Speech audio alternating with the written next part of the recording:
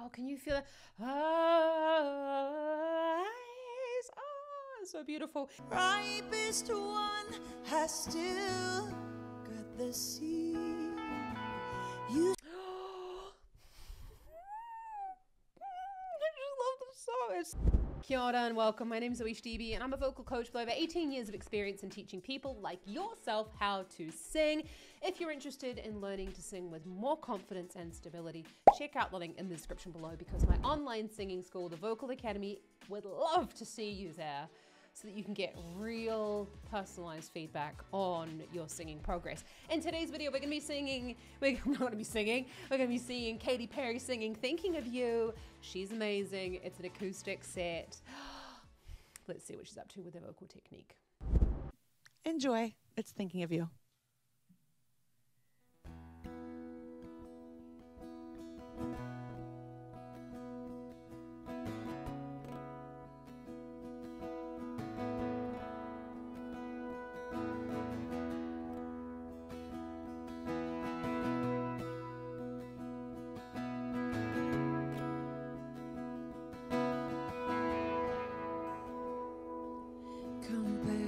Comparisons are easily done once you had a taste of perfection, like an apple hanging from a tree. I picked the ripest one, has still got the seed. You said move on with. Isn't she just the most fantastic singer? So we heard her speak at the very start there. Let's just go back to that so we can just have that little bit. I mean, she says, enjoy. Enjoy. It's Thinking of You. There we go. So we can hear that she's got no constriction in her natural spoken sound. So this is being created for her singing voice. We've got a little bit of that constriction coming in at the back, which she's kind of like going in and out of as she's going higher in the range. She's sort of like letting go of it and bringing it back in again.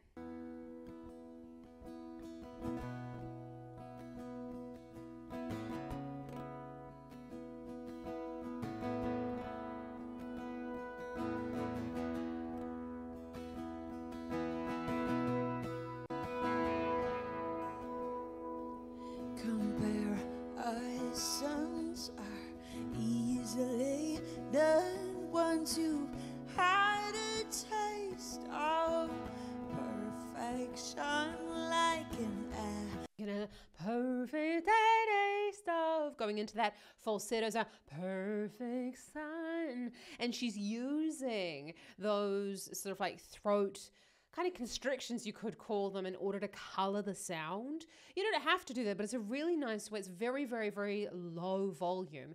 And you go, da, da, da. She moves, where she's going higher, she's moving her, like her face away from the microphone so that we're not getting that increase in volume coming through the microphone there. Oh, I don't think I know the song really. perfection, like an apple hanging from a tree. I picked the ripest one, has still got the seed. You said move on with. So guys, still got the seeds, going into the falsetto sound there. And she's using these constrictions sort of like all at the same time she's modifying the vowels. So what is one? I still got the seeds. You know, she's not going into these pure vowels, which we don't want to do anyway when we're singing in contemporary music. But those changes in the vowels are really serving the lyric in the way that she's using them to change the feeling and add emotion to her singing. It's so important that we're actually having a conversation with a real person every single time, and not just going, still got the seeds, because often even the simplest melodies are the most difficult to sing because we really have to do quite a lot with the lyric and with our voices. You said move on, where do I go? I guess second best is all I will know. 'Cause when I'm with him, I am thinking of you, thinking of you, what you would do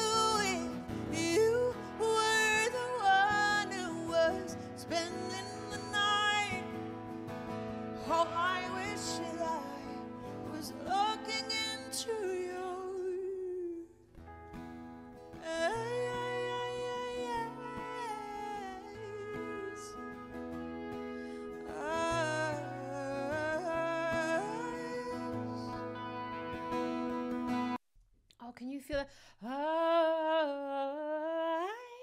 Oh, so beautiful.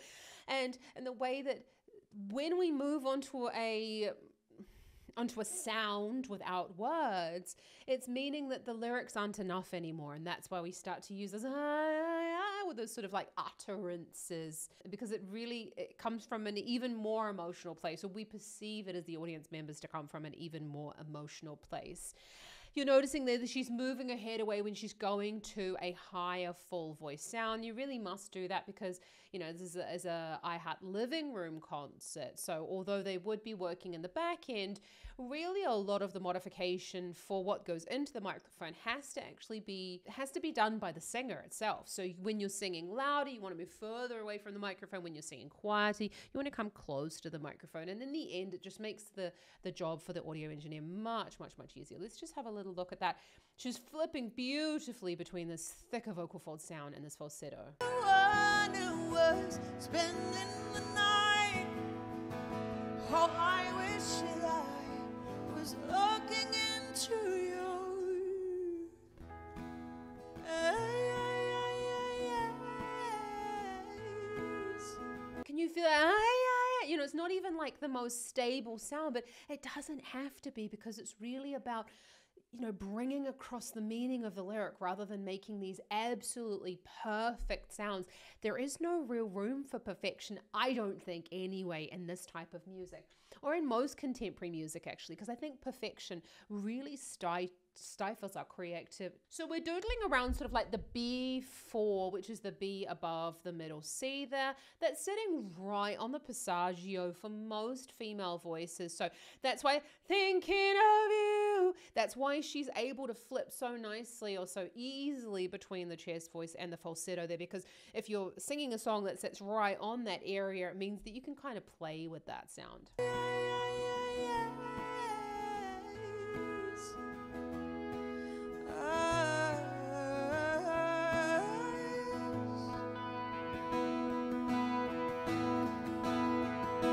You're like an Indian summer in the middle of a winter, like a hard candy with a surprise center. How do I get better once I've had the best? You say there's tons of fish in the water, so the waters I will taste. He kissed my lips, I taste your mouth. He pulled me in, I was disgusted with myself. These lyrics are just so fantastic, aren't they? She's just like such a wonderful songwriter. And I have actually seen her live in concert, so I did know that she was actually a very good guitarist. And it's just so beautiful how we have this really simple repetition in the guitar going through. There's not a lot of changes actually going on. If I was to have a look at the sheet music, I'm pretty sure it's just the same thing over and over again. And that's feeding into this emotional idea that these thoughts are just going around and around and around in her head. So it's really a beautiful marrying of the both of those. And that's what we really want with the music as well, that we're sort of like underpinning the theme of the song. Let's go and have a look at that chorus, sort of the second verse now. I love that it appeared that she was getting louder, but you notice that she didn't really move away from the microphone. So it's telling me that actually this apparent loudness is probably coming from a slight darkening of the tone, or just allowing those vocal folds to thicken up ever so slightly to kind of give us that boost of those lower frequencies. Indian summer in the middle of a winter, like a hard candy with a surprise center. How do I get? You can hear, how do I get better? So when we're dropping the larynx there in order to create that slightly darker tone, that's going to give us that little bit of extra push, and it sounds louder, although you're not actually singing louder. Once I've had the best, you say there's tons of fish in the water, so the waters I will taste. He kissed my lips, I taste. Again, loads and loads of vowel modification. I taste the water. or the waters I will taste. You know, she's sort of changing them into these more open vowels, and as she's going higher, that more trumpet shape is allowing, or it's helping to get into that belt quality. Oh, chest voice higher up. We're not quite belting just yet. He kissed my lips, I taste your mouth. He pulled me in, I was disgusted with myself. 'Cause when I'm with him, I am thinking of you, thinking of you. What you were doing, you were the one who was spending the night. Oh, I wish that I was looking into your the best. Oh, my goodness me. So you can't help that when you're hearing her,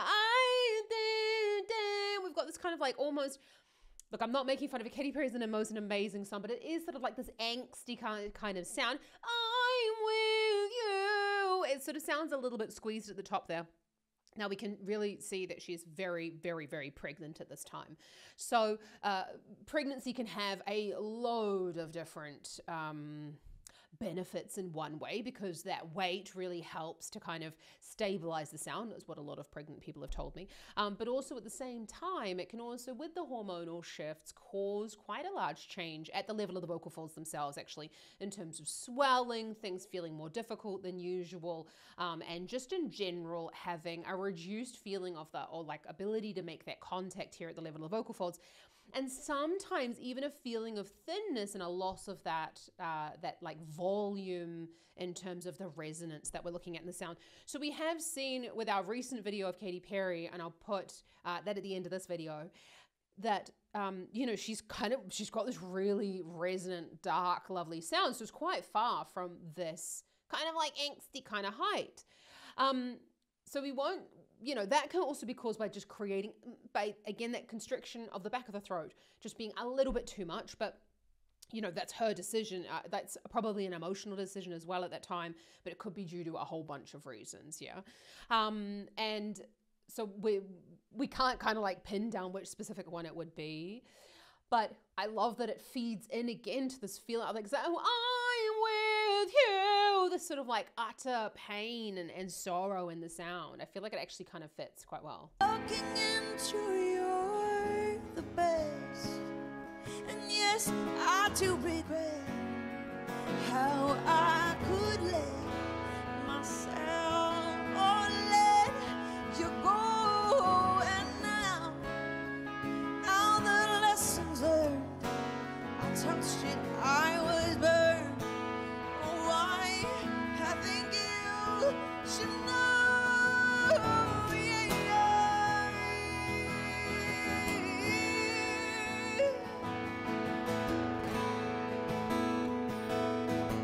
What you would do if you were the one who was. We can hear there again this like change between this thicker vocal fold sound and this falsetto.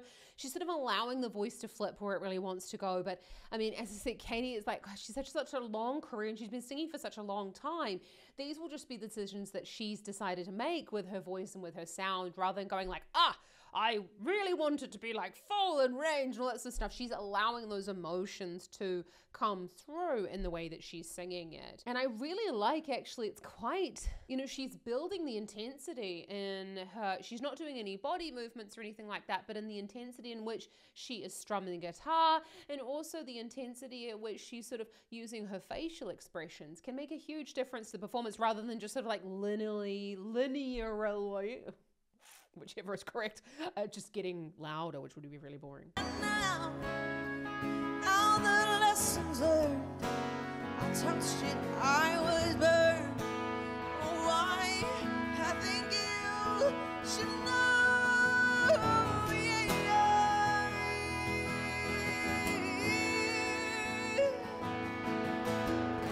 That's hard. Oh yeah, up on the B4. And because the mouth was so closed, it makes it much easier to go there and to flip from that belt sound into that falsetto there just at the end. That's really hard with such a small mouth position, but we know this is like, you hear you hear a song from Katy Perry and you know that it's Katy Perry singing, yeah? And this is one of the reasons she's really stayed true to her sound. And this, I do, with this like slight tightening there at the back of the throat, and also probably a little bit of the tongue root there, because we can't really take the two apart. Well, we can't like just tighten one and leave the other ones out of it. I love that. I really think it's about, especially for new artists coming through, I think it's about like finding your sound, but also finding the sound that you really love and sticking to it. And that's something that like a vocal coach would never, ever, ever want to do. They would never want to say, you know, oh no, change what you're doing, Katy Perry, so that no one recognizes that it's you. You only want to try and like fix things or help a singer when they're having troubles with that, which is why I created the Vocal Academy, so that you can submit videos to the Academy, to myself or one of the teachers in the Academy, and we will give you feedback based on your goals and what you really want to achieve, and it's personalized one-to-one through our on-demand singing lessons as well. So check that out in the description below.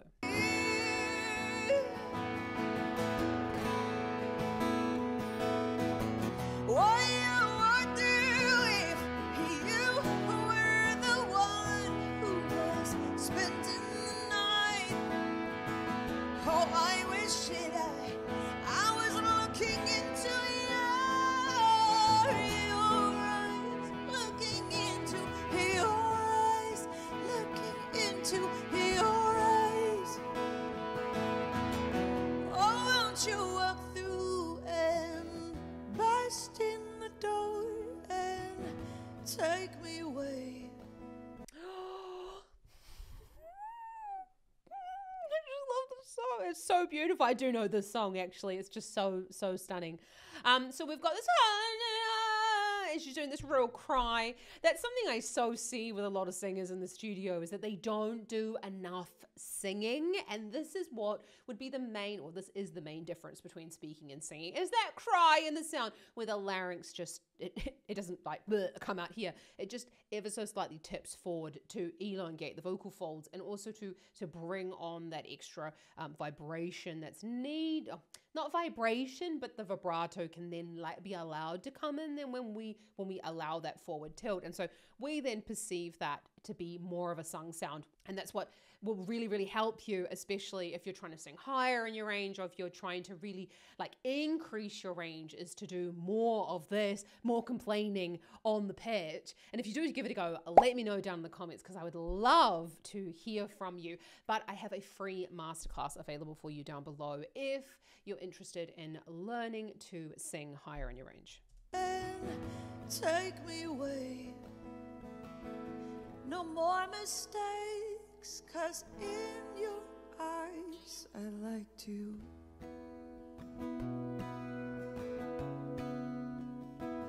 So we had that beautiful bright eyes through that falsetto sound. Then we had that little bit of vibrato coming in there. Absolutely beautiful coloring techniques. It again brings our attention to the beauty of the voice with vibrato, which is why you largely heard throughout this song hardly any vibrato whatsoever. And I think that it's important to note with contemporary music that we don't want to just blanket have vibrato through everything. We want to use it at the end of a phrase as that extra push to kind of, it just changes the color without us getting just louder.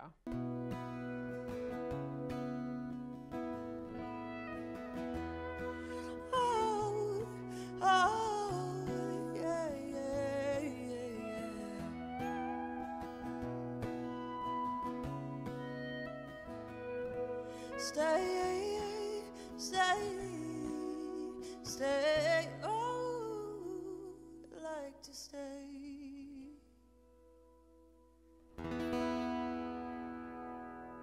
Nice one, Devin. Oh, that was just the most beautiful performance, wasn't it? Wow, absolutely fantastic. You saw there just at the last, stay, So she got bum dun chicka chicka bum chick chicka chicka dum. She had those 4 bars of chords there at the end, and she just before the last set of 4 looked to her guitarist to say that this was going to be the final run through. And that's just it's funny actually, because I was speaking to a guitarist recently who runs jam sessions, and he said like, oh, it's just easy. They just come and they'll have a look. And I don't think that those skills are particularly easy if you're someone who's never done that before, never worked with other musicians before. So what I want you to think about is when you're singing your song, when you're usually going through that, just that last little, either the last line of your song or your last chorus, you just look at your musicians, or you do this. And then they know that that's the last time that you're going to be singing through that section of the song. Or even at the last 4, you can just go 1, and then you can just say that. They just run through their one more set of chords. Because I think that these are skills that we do gather over time, but I think musicians that find it easy to pick up music and sort of talent, like musicians who have a lot of talent already or sort of came from a musical family, can find these things really easy and kind of like given skills. But a lot of things to do with music are not necessarily like just given skills. And we do have to learn them, and it doesn't take long. Someone just needs to tell us that that's what we need to do. And then you have it, and then the next time, then you can easily implement it into your practice. So that's why I have the Vocal Academy, because those sorts of little tidbits, how to join in jam sessions, how to start your own YouTube channel, for example, how to start up with other musicians, is all included in the Vocal Academy. So you can check out the link in the description below. Check out some more Katy Perry here, because we had a look at her recently and she is on fire. Let me know down in the comments who I should take a look at next, with a link, please, to a live performance, because that's what I'm looking for. I saved it to my playlist, and I open it up on filming day, and I'm like, am I excited to have a look at now? Have an awesome rest of it. And just remember that anyone can learn to sing. You just have to be given the tools to learn how to do it. And that's what I'm here for. So I'll see you around here next time. Happy singing. Ka kite anō.